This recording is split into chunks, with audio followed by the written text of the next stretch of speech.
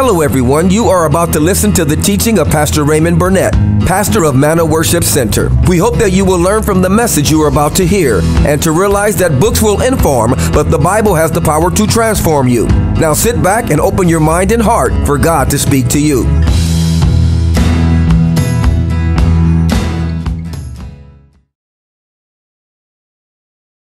Go and pray. Father, we thank you for the privilege we have today to talk a little bit about you and your word and your son Jesus and the fantastic thing he did for all of us. It is quite an amazing plan that, Father, you three planned before the world was formed, implemented it, fulfilled most of it, and the rest is yet to come.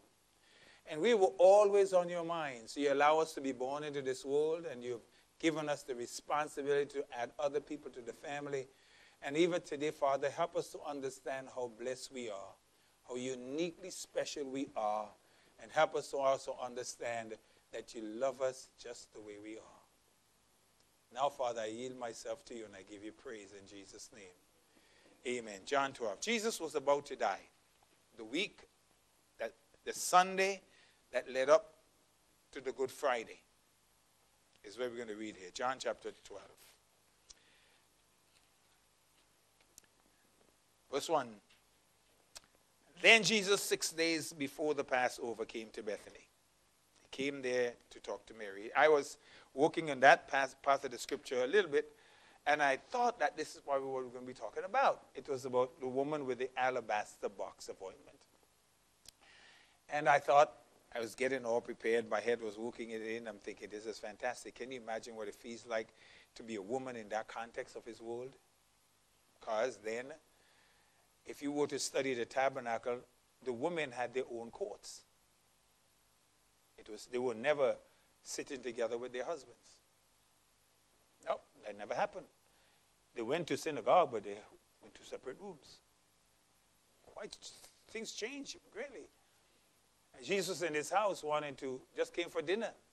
And this woman named Mary showed up. But she had been saving for 1 year. I wondered, this is not the sermon for today, but I'm telling you, I'm leading up to something.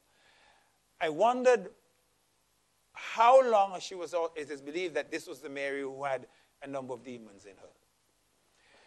I wondered a year before that what decision she made and what she wanted to do. I thought, I wonder if she knew he was going to die and when. And what the cost would have been for her to buy this alabaster box of ointment. We call it perfume. Equivalent to 1 year's salary. That's a lot of money then. Can you imagine you buying a gift for somebody, or planning to give someone a gift that's going to be equivalent to you working for a whole year? And you weren't married to the person? You get the point? Or maybe whatever the context of relationship might be. And I thought, this woman, wow, that's quite humongous gift. That was going to be our thing today. I was getting all excited then, just as I'm excited now. And I thought we were going to eat that up like hot cakes today. And he thought, no, you got to keep on going, Raymond. Just keep on going. So I kept on going. So that was the introduction to the week that led up to him being crucified. And then, shortly thereafter, a number of days later, the next day, verse 12, much people come together and they decided that they were going to start waving palm branches. Palm Sunday, we call it. Jesus was riding on a donkey. He said to the disciples, get ready, for we get him for that plan there. And I wondered, how did these people know that Jesus was going to be riding on a donkey? Have you wondered that? I've wondered that many times. The disciples must have shared some information to somebody. Jesus did not go around and say, by the way, a few days from now, I'm going to be taking a donkey ride into the kingdom, into the streets, and I want you to go get some branches. He didn't advertise. He didn't have any Facebook and all the other stuff that we have now. He didn't send any text messages, nothing like that. But the word went out, and they were coming into the city that time because there was a big celebration happening by the end of that week. So many of them were already in the city. They were already coming for Passover. It was a Jewish celebration every year. 14th day, 15th day, 16th day, into that time. And they were waving palm branches. Hosanna, blessed is he that cometh in the name of the Lord. But that's not the message for today. And then, verse 20. And there were certain Greeks among them that came up to worship at the feast. Greeks, Gentiles, Jews, all kinds of people were coming into that area. That weekend was the highlight in that area. Celebrations of things have a way of showing up people and bringing people together. So the Greeks, the Gentiles, were coming into town. The same came therefore to Philip. That means they would have heard about what's going on in the city before they got there. And which was of Bethsaida of Galilee, and desired him, saying, so we would see Jesus. Wait a second. Why did they go to Philip? Well, Philip is a Gentile name. Not like Matthew, not like Judas. Philip was a Gentile name. So they had been checking out, doing their homework. Which of the disciples have that we can go to? So the Greeks went to a man with a Gentile name. Isn't that what we do? We do that. Human beings, we do, don't we? When you hear somebody by the name of that, you say, where are you from? First thing you ask them. And people always assume that you're from where they think you are from. I say, no, I'm not from there. You know, how come you sound like? Sometimes they don't even know what you really sound like. But they just want to have a conversation with you. They went to Philip. But Philip has also been known prior to this occasion as somebody who likes to work with another guy. And look at him. So he decided to see. Philip comes and tell Andrew. These guys were working buddies. Andrew. And Andrew again. And again, Andrew and Philip decided they want to tell Jesus. So early in Jesus' ministry, Philip and Andrew had this kind of thing happen before. They went to Philip, keep bringing Andrew along. In other words, Andrew, you're the talker, man. I'm not. Have you ever seen that before? Have you ever gone knocking on doors with somebody before? Yeah, there's some people you knock on the door. In fact, I remember buddy Pastor Henry James. And him and I used to go knocking on doors. And I had met him at Bible college, and he decided to move his family from Ottawa to Toronto when we first started a church many years ago, long before many of you were born. And he said to me, you knock the door. And him and Pastor Graves, Ellen Graves, used to work together like teams. They always team up. Him and I do it once in a while. I'll handle my own end. But he said, all you got to do is get me inside the door. That was his point. You open the door and get me in the door, and I'm good. And as soon as they get in, he took over the conversation. That's what he was like. He was like this Philip guy. Always wanted to get Andrew. So Andrew would knock on the door, and Philip would tell you, hey, this is what it is. It's always good to work together in pairs. If 2 or 3 shall agree as touching anything, it shall be done. If 2 or 3. Then listen to what happened here. And Jesus answered them, saying, so they went to Jesus. Jesus answered them, the hour is come that the Son of Man should be glorified. Verily, verily, I say unto you, except a corn of wheat falls into the ground and die, it abides alone. But if it dies, it brings forth much fruit. He that loveth his life shall lose it, and he that hateth his life in this world shall keep it unto eternal life. I'm going to read to you a little different translation of that. I decided I'm going to see if I can find another way of saying the same thing. The AMP Bible version says, I assure you most solemnly, I tell you, unless a grain of wheat falls into the earth and dies, keyword, dies, it remains, in brackets now, just one grain. It never becomes more, but it just lives all by itself. It is alone. It is alone. But if it dies, it produces many others and yields a rich harvest. There's another translation, a CBE. I assure you that unless a grain of wheat falls into the earth and dies, it can only be a single seed. But if it dies, it bears much fruit. Another one I like back here. I tell you the truth, EXB. There are all kind of versions we have in our Bible world. Truly, truly, I say unto you, a grain of wheat must fall to the ground and die to make many seeds. But if it never dies, it remains only a single seed. I guarantee is another one.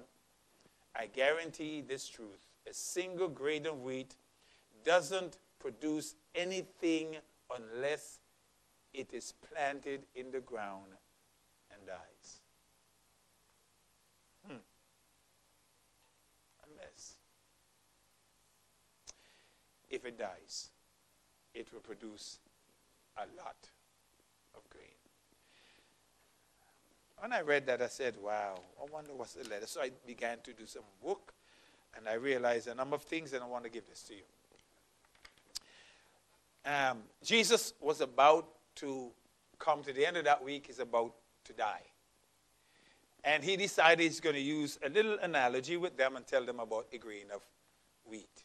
Let's call it a grain of corn. As long as that one grain is hanging out by himself and it never dies, nothing becomes of that grain but only what it is.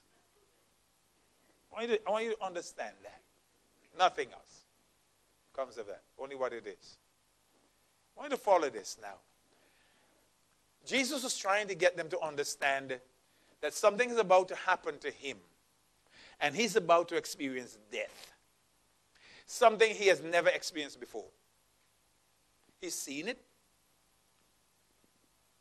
He's allowed it. But he's never experienced it. He's God, but never experienced what it is to die. Can you imagine? God has never experienced what it is to die, and he's God. Yeah, there are a couple of things that God cannot do. We all know that. God cannot lie. We know that too. The Bible said that. God cannot get sick.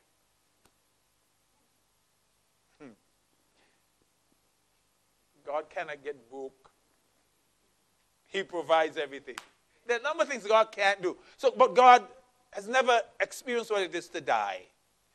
But the creatures or the beings that God has made have developed the principle of dying because of sin. So he wanted them back. He wanted everybody back into a relationship with him. And he realized that the wages of sin is death. In other words, the payment, the consequences, the outcome of sinning is dying. So in order for him to experience what we are supposed to experience, he had to experience it by dying. Get it? That's a whole mouthful there. It is the truth. In order for him to free us from the sin thing and from the consequences of it, he himself had to experience what the outcome of it is so he can free us for what is messing us up. He had to die. God could not have reconciled us and not dying. Now that's the major part of this thing that keeps running around in my head. I'm thinking, this is amazing.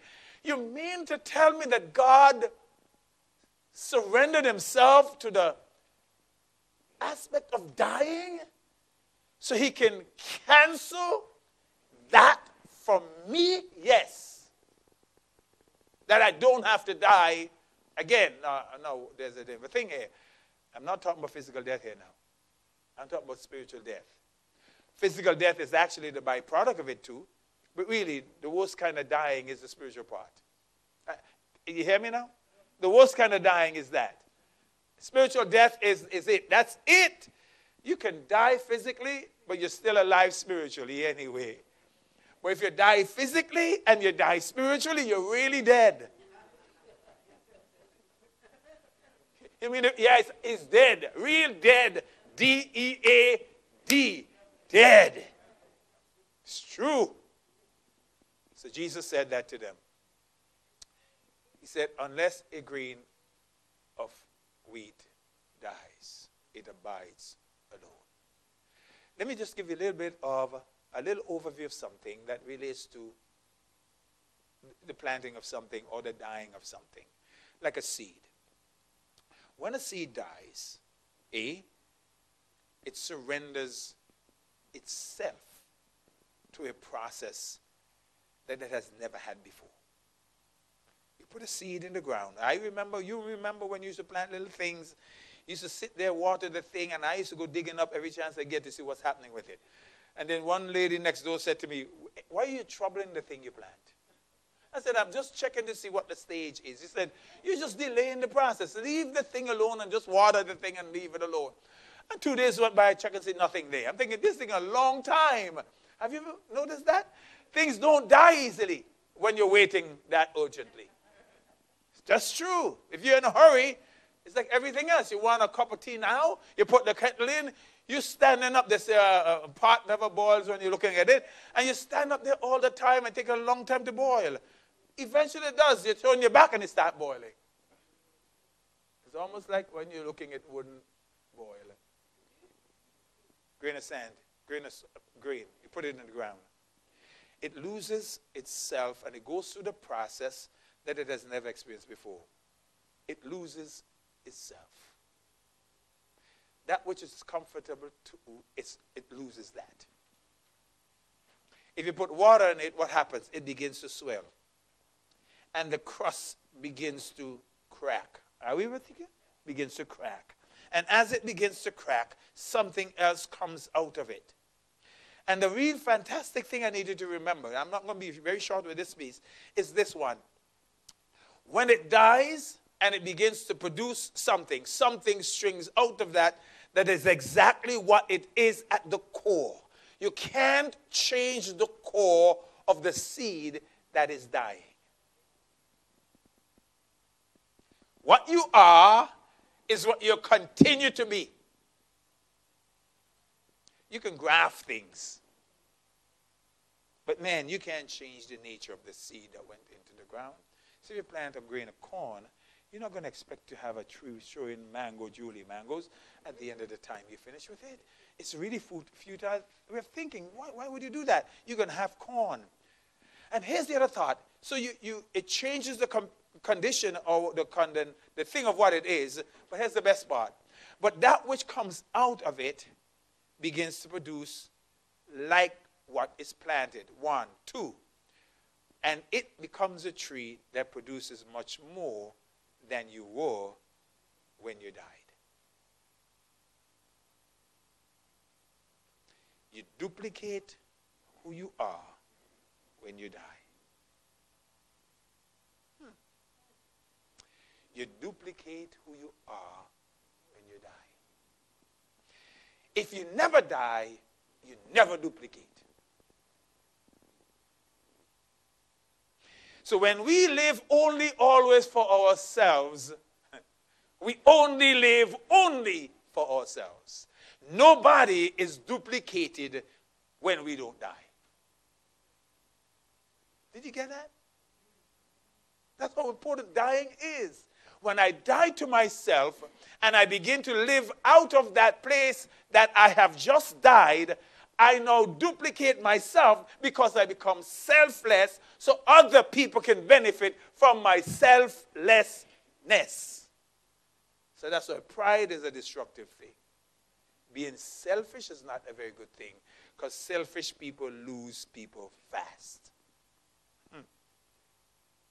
Here's the other part I want to think about is this. Your scope of influence is greater when you die. Instead of one grain, you have many grains. So now you can boil a whole pot of corn and put it as a side dish with the rice and the chicken. If you never died, you'll have one grain of corn that's hard to boil. Are you getting it now? And it's the only thing, you put it in your mouth, you can't chew it properly because you're not sharing anything. In this case, you can have so many corn that you can have corn for now, corn the next day, corn to give to somebody. Out of one has come many. That's the principle Jesus is saying here now. I'm about to go through the process of dying, and out of my dying will come many people who don't need to die anymore, but they're going to keep on living and duplicate who I am in their lives. When you and I are selfless, we are duplicating ourselves in the lives of others, and they'll reflect more of us than they've never had dreamt possible. Do you know the scope of influence of one? One can put 1,000 to flight, biblically, right? Do you know one person can actually influence more than 1,000 people with that principle? Can you imagine if you and I ever take that seriously, that every single one of us in this room could influence and impact 1,000 people? I was thinking that the other day, thinking, wow, do I know 1,000 people? Yes, I do know more than 1,000 people. And I keep wondering, I wonder what kind of influence I may have had. What kind of influence you've had with your 1,000? How have your selflessness impacted them? Or how has your selfishness impacted them? Some of them don't want anything to do with us because we're full of ourselves. You're just full of yourself. You're just full of yourself. You think you're everything on a bag of rice. You're full of yourself. Jesus said, I want to model to you what it means to die to self. In the process of him dying, he opened up the opportunity so everybody can live forever because he died for us. His death means a forever life for me. Get it? His dying, that one grain of corn means I'm going to have corn for the rest of my life. And that is actually my favorite veggie. I love corn. I will have corn every single day in the week. Give me a chance. I put it on veggie, put it on salad, I put it in rice, I put it by itself. I can just have it all the time. Just me. My most favorite veggie is corn. Maybe you don't have that as a veggie. You want to know how come somebody can stand it. But it's okay. We all have different taste buds. Some people like other things. But the point is, when I think of the principle of dying, I think of Christ emptying himself, humbling himself, choosing to die so I can live and my life can become an extended life into eternity. His immediate death meant eternal life for all of us. Did you get that?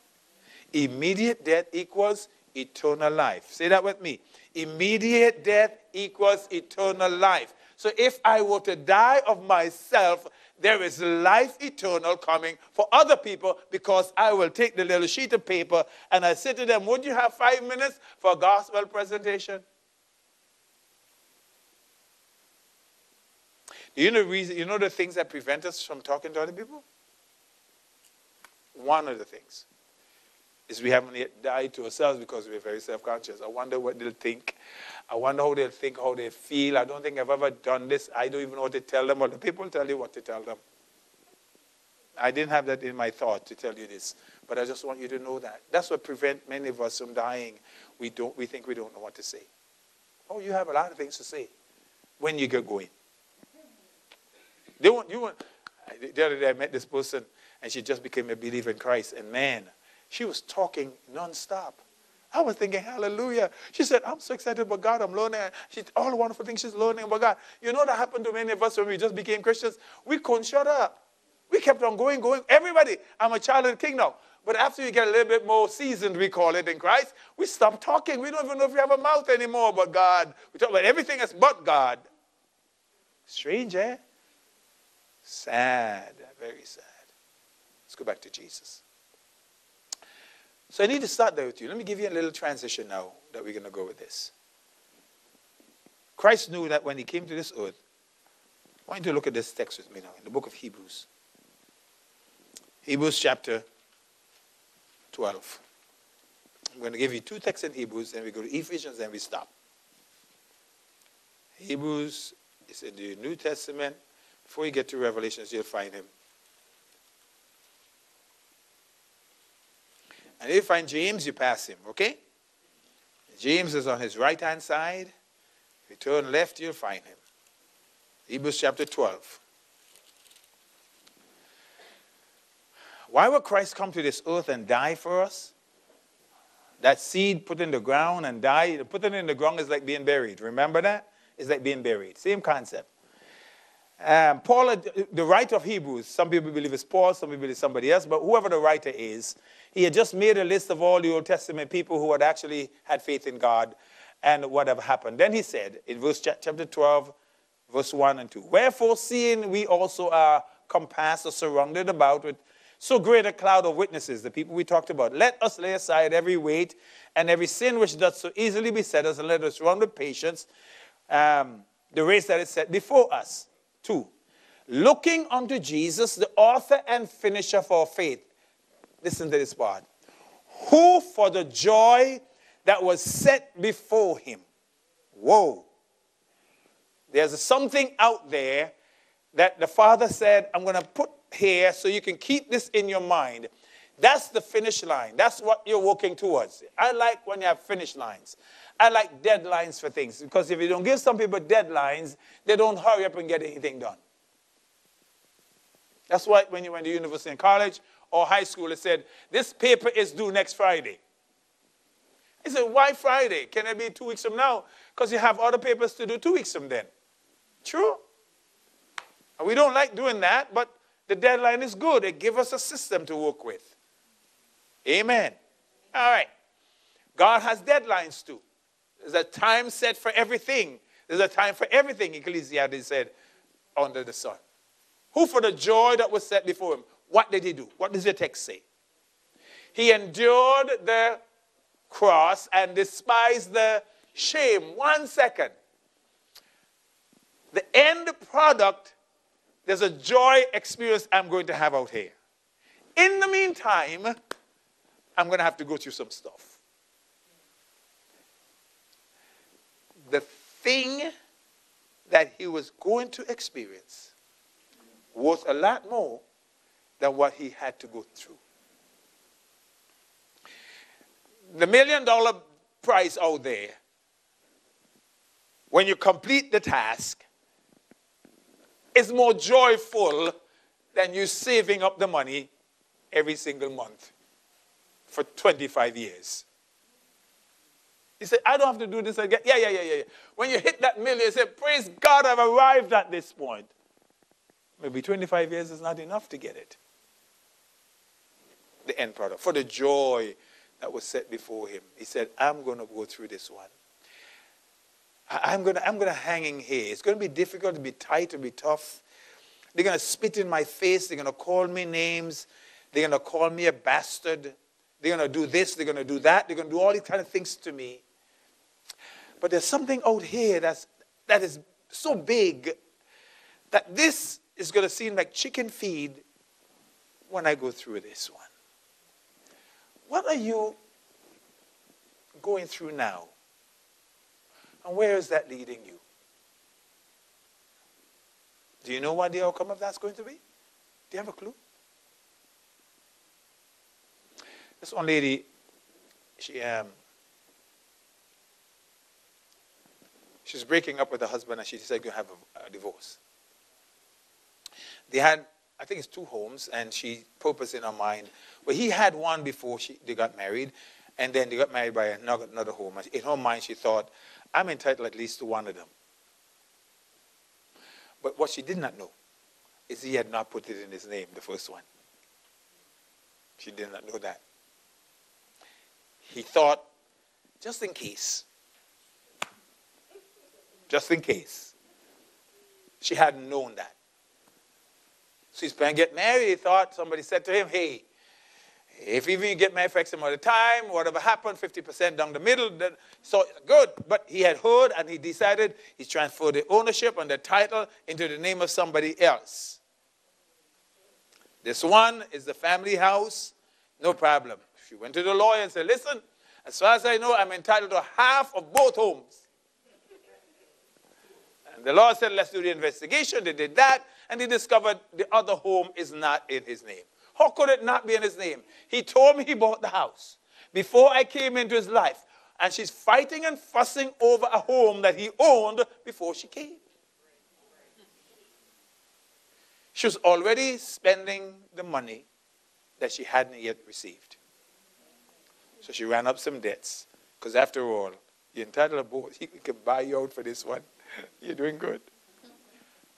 The lady decided, at the end of this, realized, I have now made all this kind of pile of debt because for the joy that was set before me now.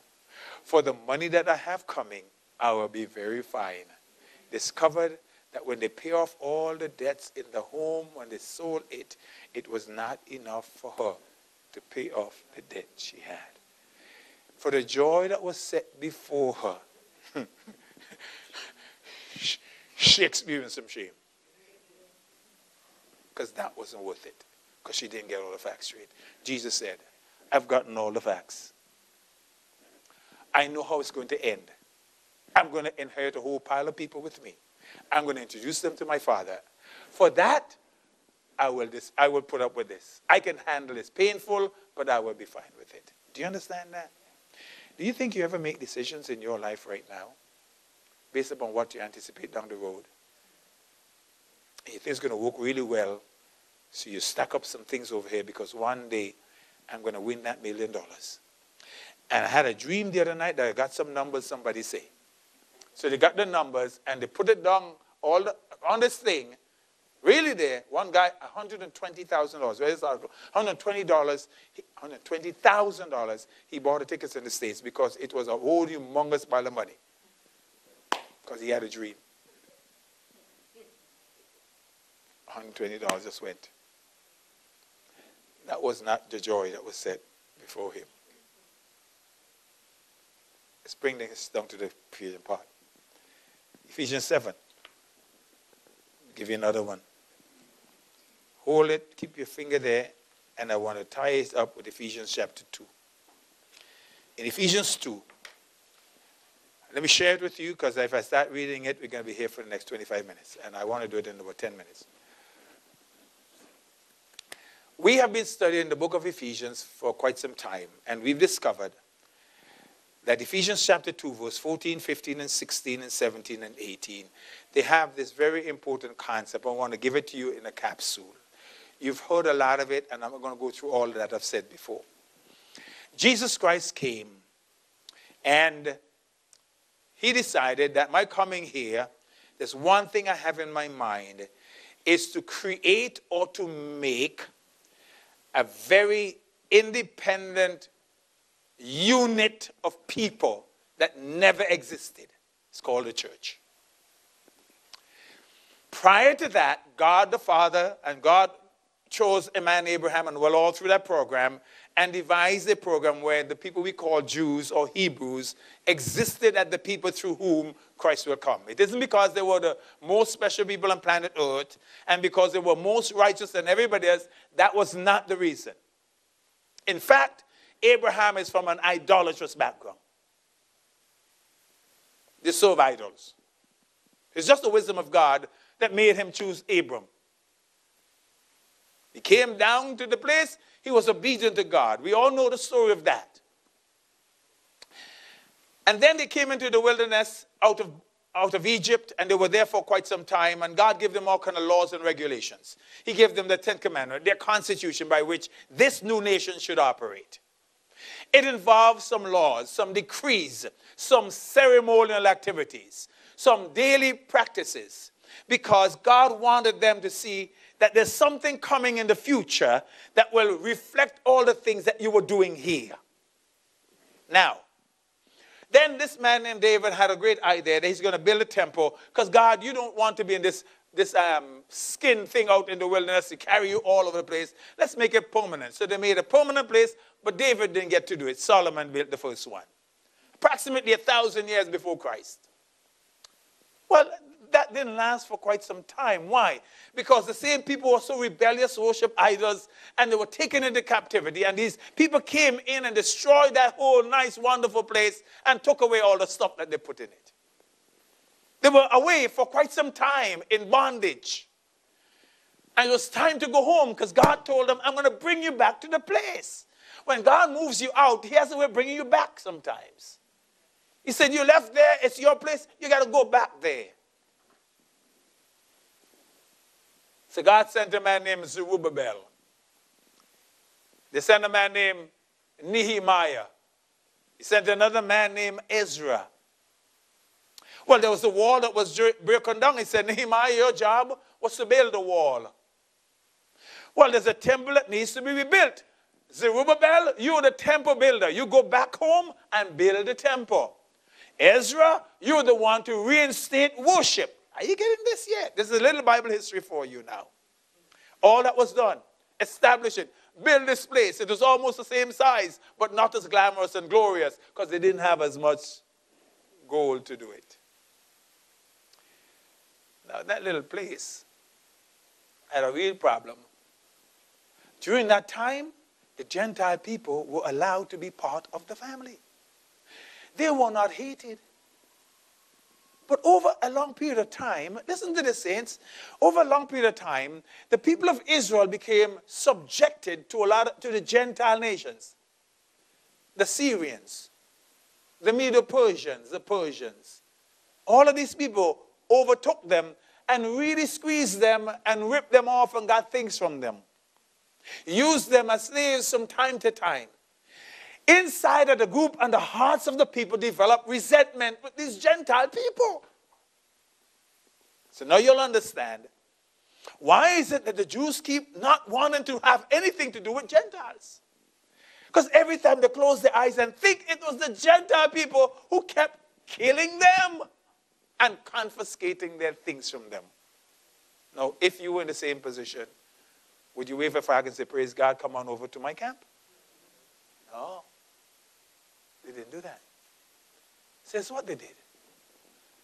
So they built that temple. And after a while, it ran into a problem. So there's this guy named Herod. He decided he wanted to rebuild the temple. 20 so years before Christ was born. He rebuilt this temple in Jerusalem, so big and nice and wonderful and terrific. He got all the priests and everybody involved in building.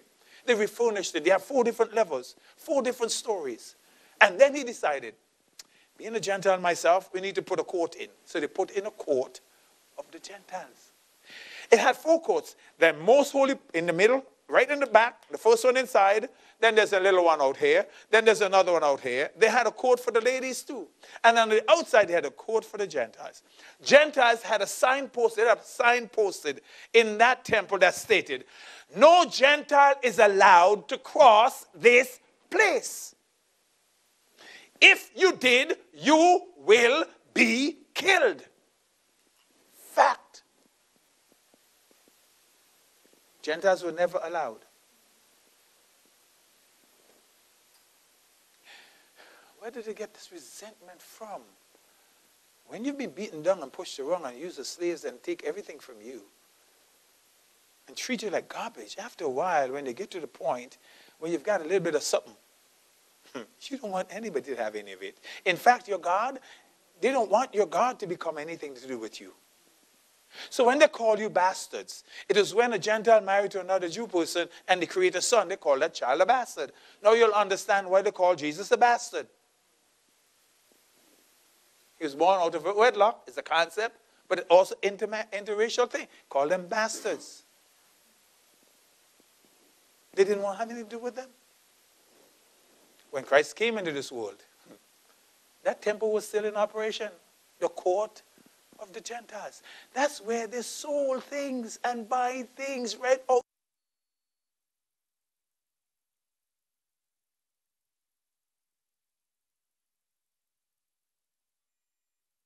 It's not a place for exchanging and ripping people off. You guys get out of here. What are you messing up my holy temple doing here? He whipped them and threw the thing over, and they got all upset. They were ripping people off. Selling animals that only had one eye and other things with this. Hold a second now. You're giving them the wrong kind of stuff for the worst kind of money, and you're thinking that it is okay. He said, it is my Father's house. Don't do that. Get out of here. He wanted to purify the place, bring it back into order, and they hated his guts. In fact, the Romans gave the Jews an opportunity to kill the people themselves. That's how bad it was. Because he wanted, the emperor wanted to become friends with them. Get it? So we give them some benefits. Christ then came and said, you know, in order for a Gentile to become a believer, he has to become a proselyte. He has to be converted. And he has to do all the rituals and regulars and everything else that you guys do, including circumcision.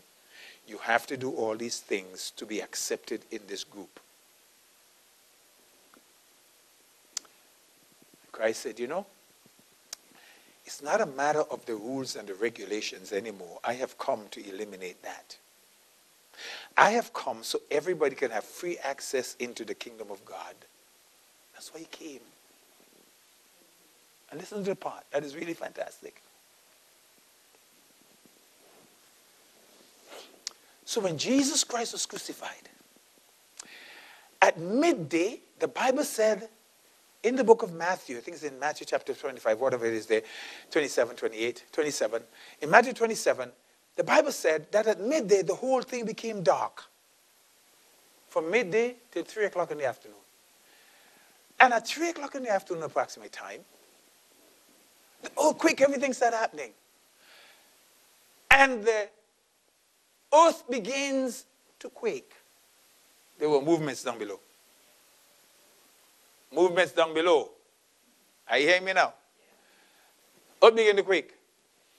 And in the temple that day, oh, you're going to love this sight. I would have loved to see that happening. The priests who were functioning in the temple that day would have seen the darkness outside, would have felt the earth shake, and suddenly, in the most holy place, there's the holy place, and behind there's the most holy place, where the Ark of the Covenant is, where only once a year the priest was allowed to go inside there.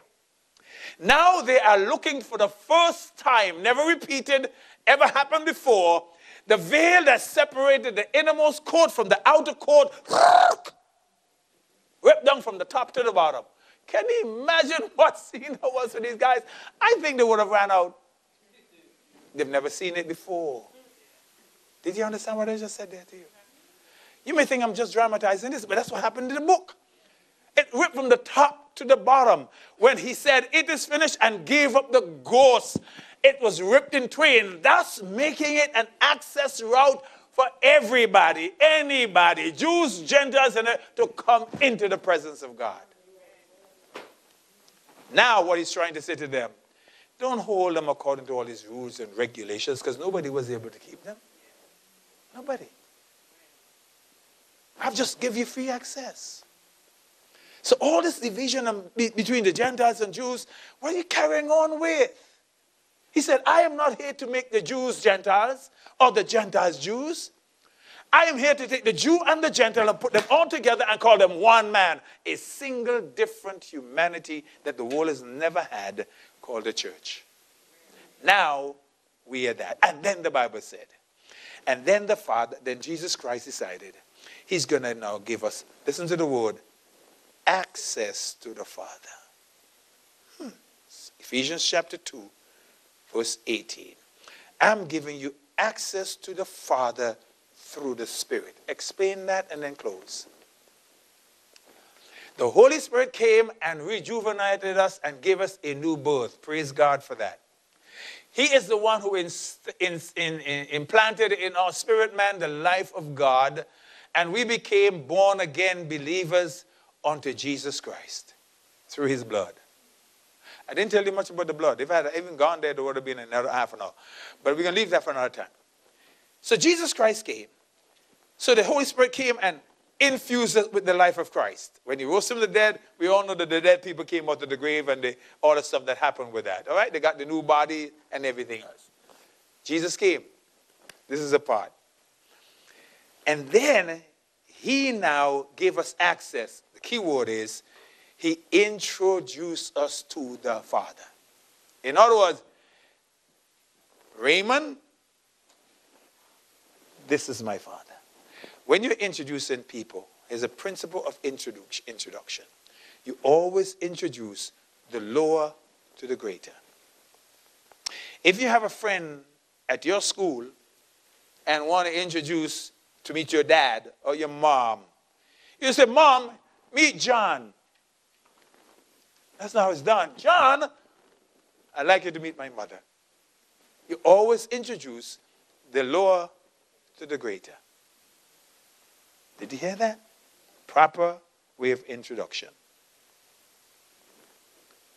Raymond is my father. Oh, yes. Dad is Raymond. You reverse it and give it back to him. Yes, acknowledgement, complete the cycle. So Jesus introduced us to the Father through the life that the Spirit put inside of us. And then he said, no, you are the new humanity I have on this earth, called a church made upon Jews and Gentiles. Level field. Level field. We don't have to go circumcising to prove that we're Jews now. We don't have to keep the Sabbath to prove that we're Jews now. We don't have to offer all these sacrifices anymore to prove that we're Jews now. Do you understand that? We don't have to decide, no, listen, the moral code laws in the Bible is still true. Doesn't matter what it is and who we are. Thou shalt not kill still mean don't kill. The moral codes of God never change. Wrong is still wrong with God. Sin is still sin. Doesn't matter what color, shape, and size it is. Biblical principles that relate to morality has not changed with God. The law didn't wipe that out. Can I say it again? The law did not wipe out the moral laws of God. What they did, it canceled or accomplished that which is these rules and regulations. So when a church gets into a whole pile of rules and regulations, I have issues with them. Well, every first Sunday in the month, you better wear a white hat and wear white shoes. It's true. A few summers ago, I went to Brooklyn, spent a couple of times with my brother down there, and I used to go walking about the place, and I go to church every Sunday when visited different churches. One Sunday, took the bus, and I went to this church of the pastor who actually passed away since then.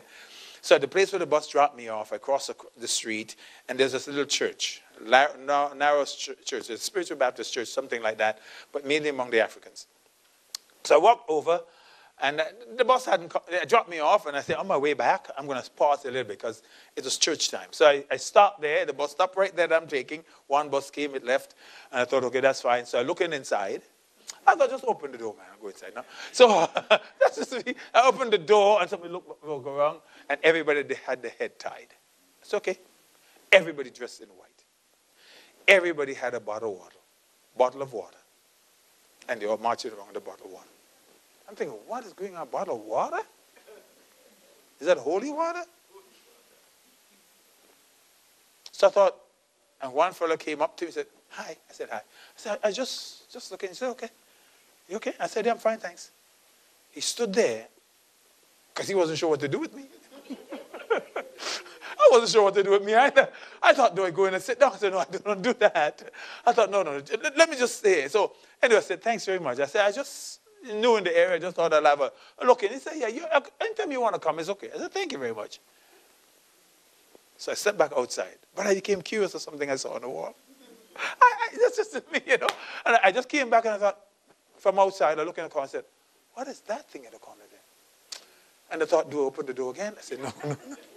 So I was very, very kind. To be honest, I didn't open it second time. I really wanted to.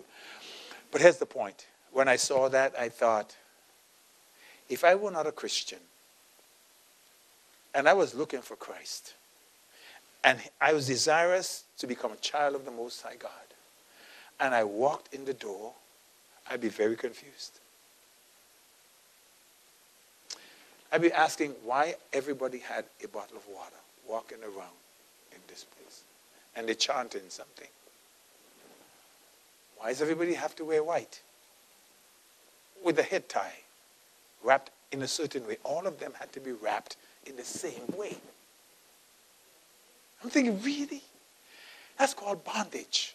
It's called religious activities. It's not relationship-based. It's religiously based. I want you to notice the difference. Religious things have rules and regulations and certain things that everybody must conform to. That's what religion does. This month is Ramadan for the Muslim people. We all know that. Many people know that. And the people who are taking the whole month off from work. Some people take a whole week off. Because to them, that's very important. Very important. And I respect that with them. They're diligent about what they do. And I praise God for that. So they're celebrating that every single year. Just like we celebrate Easter every single year, we call it. The point I am making is, if I have to go through all of these rigmaroles to give my life to Christ and become a child of God, it's called religion. But relationship is based on where I don't have to do a whole lot of things. All I have to do is do what is required of me. Lord, I thank you. Go through the same access route that I have now confessed my sins to you, acknowledge Christ as my Savior, and you've forgiven me all the sins. I am now saved, praise God, and I go on living thereafter. That's how simple it is. It's not complex. And maybe because it's so simple, many people think that's too easy to go to heaven like that. One fellow said to me, you mean that's all I do to become a Christian? Yeah, that's all you do. You mean just repeat the sinner's prayer or say some prayer to God and tell him how sorry I am and ask him to forgive me and so forth? I said, that's all you do. You don't have to jump through a hoop. You don't have to climb over a wall. You don't have to go sprint down the road. I don't have to run behind you to catch you. I said, that's all you do. He said, that's all I do. All you do. He said, that's all I do. I'm ready. I said, give me a hand. I said, pray your prayer. He prayed, God, I just told that after to tell you I'm sorry and forgive me coming into my life. And I just do that. I said, amen. I said, amen. He said, you're not going to pray? I said, I don't need to pray. I don't have to pray for you. You've already prayed to God. God has already heard your prayer. That was done at a place called Allen Gardens many years ago, downtown Toronto, one Sunday afternoon. The guy hitchhiked all over from out west to Toronto, slept on the park bench for months. Later on, came to the church Sunday night, stayed with the family. Later on, went to Bible college. Later on, went into an outreach program. Later on, pastored the church. Later on, had children and grew a church. That's all it took, one prayer. Just one little prayer. That's easy. That's how we did it. We gave our lives to Christ. Many of us, maybe 50 times before it became real. But listen, we did it anyway.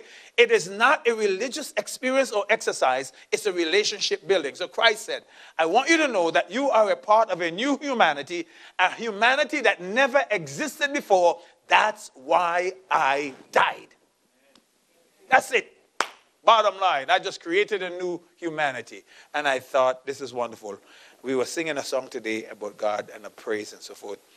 And anytime we get to sing that song or anything that relates to that, here's how I do it. I envision myself standing or kneeling before the throne of God, bowing down before my God, acknowledging Jesus Christ for having died for me. And if I kept on going there for quite some time, I think I would have started crying because it brings up thankfulness in my heart. Do you understand that? That's what we have as a result of Jesus Christ. Amen, Sister T. You had a question. Your hand went up. My question is, you mentioned about religion. Communion. Why do we have to have communion every first of the month? There's no law, rule, or regulation for that. In fact, some people do it every single Sunday. Creflo Dollar, for example. Every Sunday. They do it. For the Bible said, for as often as you eat this bread and drink this cup, you do declare the Lord's death and so forth, as often. So you can do it every Sunday. You can do it once a year. Some people do it once a year.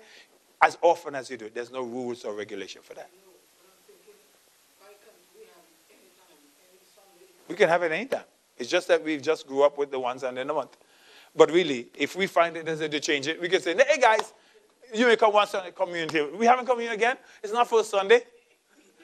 That's how many of us get respond. It's not first Sunday because we all grew up on the first Sunday in the month. Somebody started it and we just continue it. But it's not mandatory that it has to be done only that day. There are times we've canceled first Sunday because something on and we do it the following week. Occasionally it has happened over the years. But really and truly, there's no law that says it has to be done that day.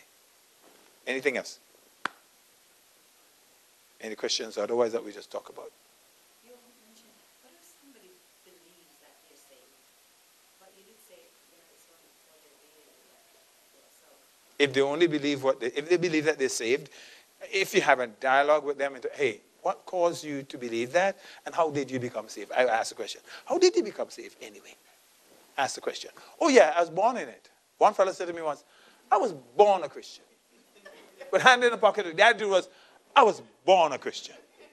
I said, wow, that's quite a pose. I said, you were born a Christian? He said, yeah. My parents are Christian. I grew up in church. I was born one. As far as I knew, I never turned away from it. I just was born. I said, so you still one? He said, I'm still one, absolutely. Oh. I said, if I were to say to you that maybe you're not a Christian, what would you say? He said, convince me. And he said, I'm not going to take off an argument. And he said, I'm not going to argue with this today. I said, I'll give you something to read, and we'll talk about it again. I think we met once after and chatted, but he was still convinced that he's born one. And I really didn't work hard at trying to do anything other than that. Because I learned a statement once, a man convinced against his will be of his same opinion still. And I thought, no, today wasn't the day for that. All right, any other questions or comments? We good?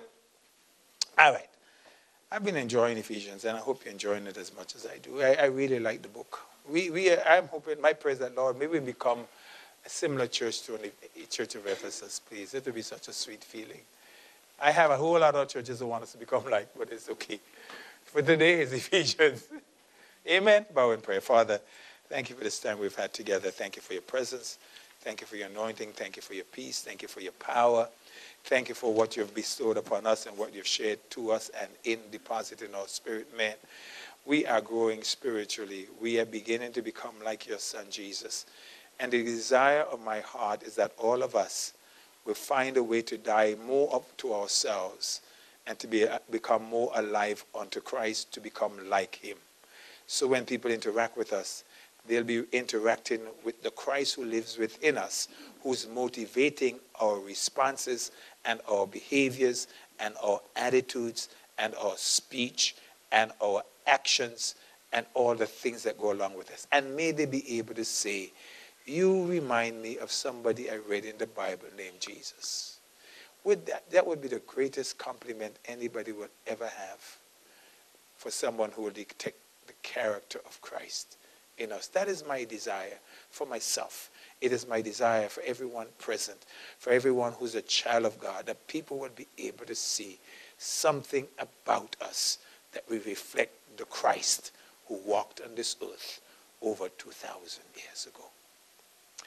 May Manna Worship Centre become the church that Christ is the head of in a way that is so real, so tangible, so explosive, so demonstrative that people would be able to say, I was glad I went there. I'm glad I experienced something. And I'm glad that I found the love of God permeating in my life because of my association with those who were at Manna. I know it's quite a task. The enemy will try to undermine that. But man, Father, we got the victory. We got the victory over that. According to him, we got that. You've got that. You've got our backs, and we've got each other's backs. Thank you, and we give you praise in Jesus' name. Thank you for taking the time to listen to our message presentation by Pastor Raymond Burnett. If what you have heard has been helpful to you, please tune in again or write us and let us know how this message has ministered to you. Our email address is pastor@mwctoronto.org or call us at 647-340-9252. We would love to hear from you. If you would like to support this teaching ministry, you can send a donation to our mailing address, 170 Oakwood Avenue, Toronto, Ontario, Canada, M6E-2T9. Thank you for listening.